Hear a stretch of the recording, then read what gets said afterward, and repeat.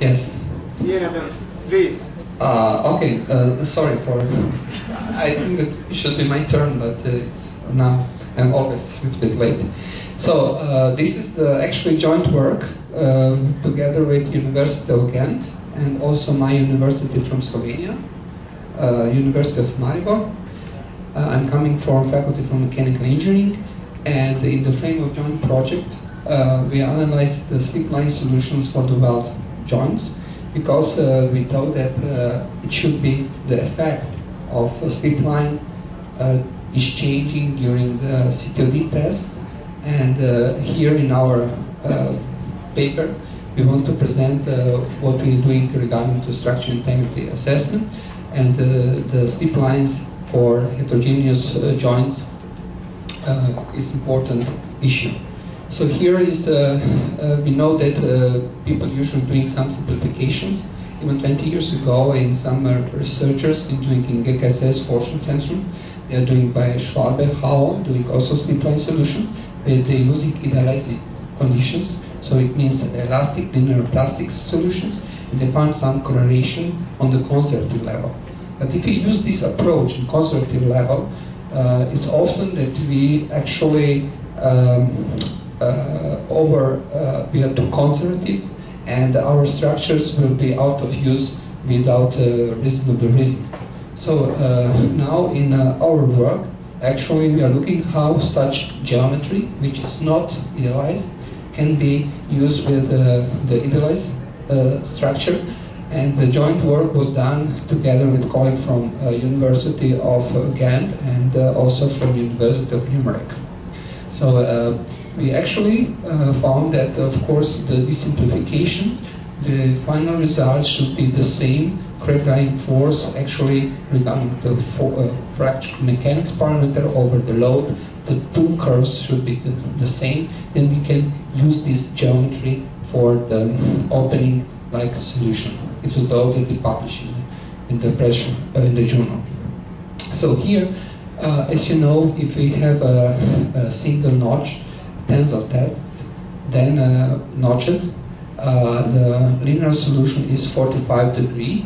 It is in theory of mechanics, and if we use this test, also according to new recent published standard, British standard 8571, and we looking the area where is actually the heat effect zone can be also the barrier for slip lines, and also we have the hardened region.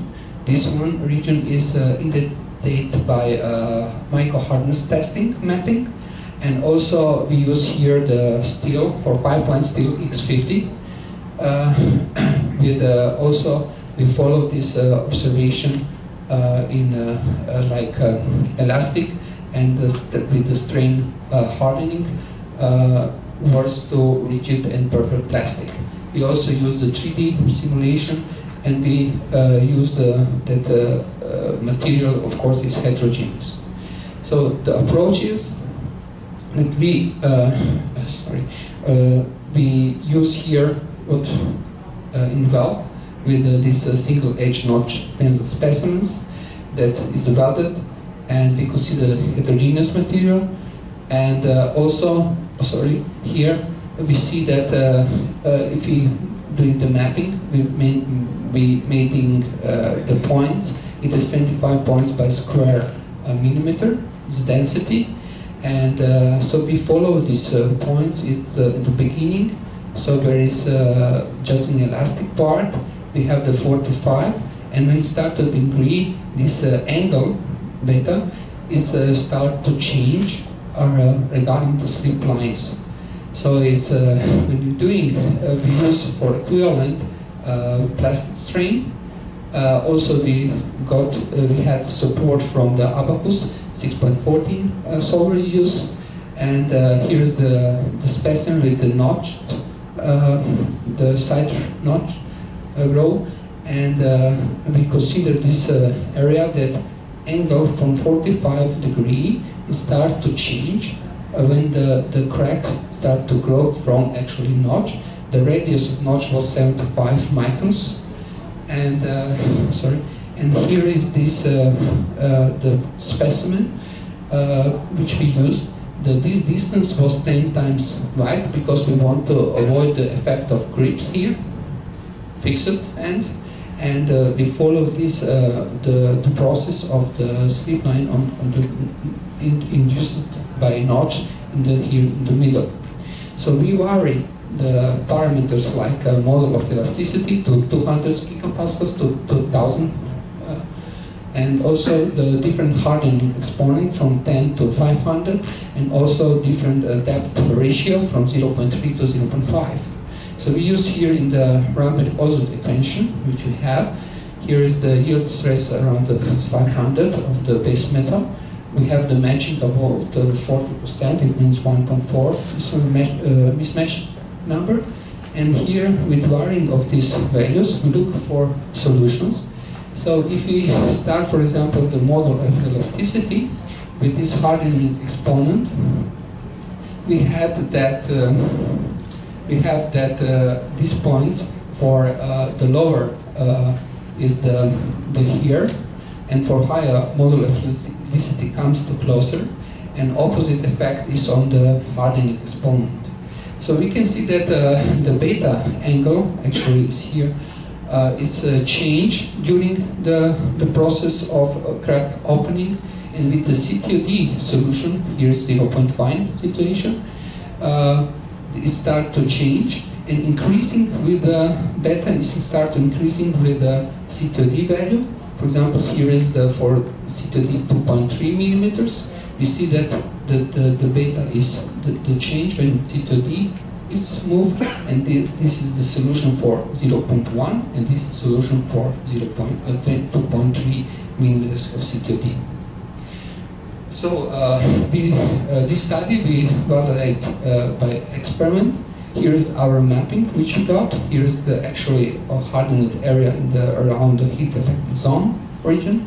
The notch was here located. So with the increasing of hardness, but still we have this process in the middle of black matter. So our test was done, and by using digital image correlation, we follow this equivalent plastic strain, and this behavior we correlate with our experimental results. So we can see that this slip lines solution actually with increasing of CTOD comes closer, and the angle is the beta is the change of the loading. So that we have the primary branch, and we have the change of this in the secondary branch. So, so in the approach, we discrete algorithm for slip line analysis based on plastic equivalent strain. We have on the beginning that is close theoretical to 45 degrees, and we found that this slip line angle increased with the CTOD values, and slip lines avoid regions of the high hardness and possibility for multiple deformation branches. So here we use this approach for crack drying force, and that's it. So thank you.